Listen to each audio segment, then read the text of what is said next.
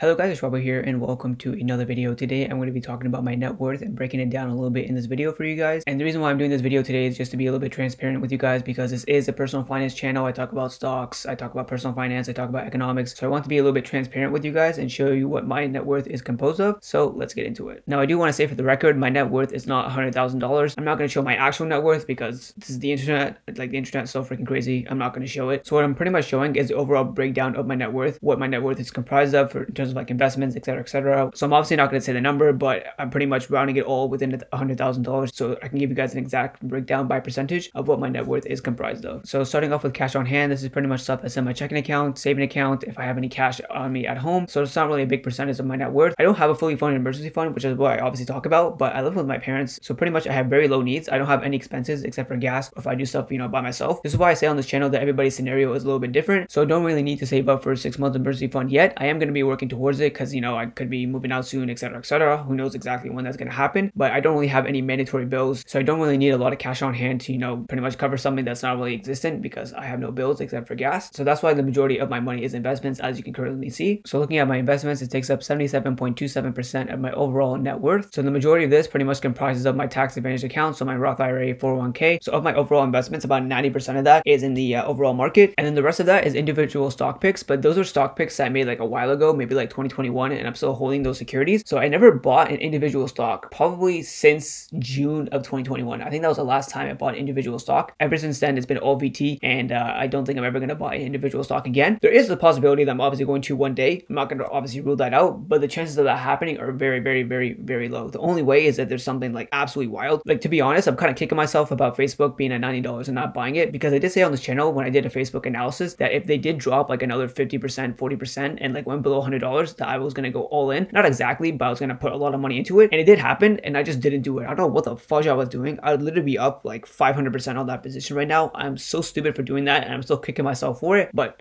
what can you fracking do? And looking at the next portion of my net worth, it is gold and overall precious metals. There is way more gold than I do own silver, and it does take up 11.11% of my net worth, which is a lot. And the reason why is because it was a lot lower, but I did buy some gold recently, and I'm going to explain that in my next video as to why. Because of that, I had to put a deposit in, buy some precious metals. So that pretty much did take up a bigger portion of my net worth. It was below 10. I think it was around like 8 or 9%, give or take. So 2 percentage points is obviously not that big of a jump, but I don't want it to be more than 10% of my overall net worth. Probably like the lower the better. It's not that I hate gold and silver. I do talk about it a lot on this channel, but you want to be way more in equities than you are in precious metals, because like I do say on this channel, it's not an investment, it's just a store of value. So because of my age and everything, I am very young. I should be in majority equities, which is what I'm trying to do. Obviously, I'm at 77%. I'm not going to be buying gold or silver anytime soon. So from now, as my net worth increases, the gold and precious metals portion is going to be a smaller portion of my net worth. And the next portion of my net worth is my pension. I do put quotations around that because I don't really think of it as a pension. There's pretty much this matching program at my company. This is like 100% taxable and everything. It's not in a tax advantage account, so I'm definitely not going to categorize that as an actual pension, because I'm not going to rely on that on my retirement. I might liquidate it one day, maybe if I leave the job, etc. It takes up 1.64% of my net worth, so not that much overall. And the next thing I want to talk about is the clown portion of my net worth. So a lot of people might be wondering this whole time, like, what the hell does that really comprise of? So in 2020, I did buy 2 Spider-Man comic books, so I'm going to go grab them. So the 2 comic books that I did buy is this first one here. It's Miles Morales Ultimate Fallout. You're not really going to see it because of the light glare. Pretty much this is just the first appearance of Miles Morales. It's a CGC 9.6. So the straight up reason why I bought this was because it was the first appearance of Miles Morales in comics. So pretty much as Miles Morales is going to be getting more movies or video games, etc. I did buy it as an investment at the time, but now as I'm more financially literate and everything, this is just a pure speculation. It is not an investment at all. If it goes down in value, to be honest, I wouldn't really be that mad because it is pretty sick to own, to be honest. I do think it's going to go up in the future because of overall scarcity and everything. Maybe by the time I'm 60, it would be worth like quadruple what I bought it, but I'm not going to categorize this as an investment at all. That's pretty much why I put clownery in the overall thing that you're seeing. And the next comic that I did buy was a 9.4 CGC of Spider-Man right here. This is Spider-Man number 252. This is pretty much the first appearance of the symbiote suit. So I did buy that in 2020 as well. Pretty much it was the first appearance of the symbiote suit, so I did think of it as an investment, but I do know now that it's not an investment. It is pure speculation, and to be honest, it is really cool to own. So like I said, I wouldn't really be that mad if it did go down in value. And the reason why I'm adding them in this video is because they are actually valuable. That's why I'm putting it as a portion of my net worth, because I could convert it into cash. I already guys, that's basically going to be the end of today's video. Hope you guys enjoyed. If you did, leave a like down below. I wanted to be a little bit transparent with you guys today, so hopefully you guys are appreciative of that, and drop a like down below for the love of God, please. And a lot of you guys are not subscribed, so please subscribe down below. You know, do me a solid, and you're watching my videos anyway. I'm trying to add as much value as possible to you guys, so please like and subscribe, guys, and I'll see you guys in the next video.